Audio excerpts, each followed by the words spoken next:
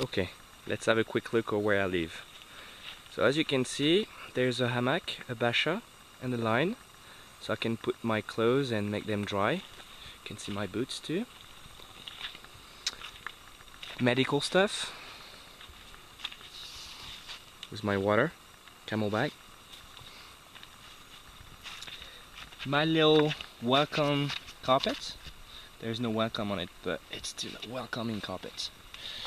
So, to get inside the hammock, you have to get through the nets, which is quite a hard thing to do.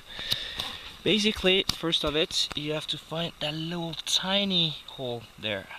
So I open it, I found the hammock inside it, then I try to get in, sit in the hammock. Everything is really close. Boom, get one fit in, and the other fits. Now I'm lying in my hammock. So, in my hammock, there's a little net where I put my books and any other stuff that I need for the night. Normally nothing, but if I need any stuff, I can put it there.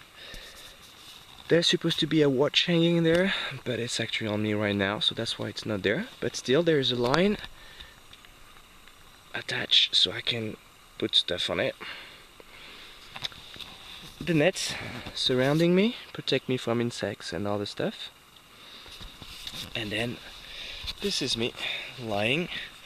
So as you can see, the edge of the hammock are really close to me. Both edge. So when you're sleeping, you can use the edge as a pillow. It's a weird thing, but at one point you get comfy. And as I'm, sleeping in there all the time, at one point you get used to it. So get comfy, and everything is surrounding me, so you don't have to wake up. If I want to pee, I can pee just there. No, I'm kidding. Don't pee in your hammock, it's a bad idea. But yeah, every other thing is there.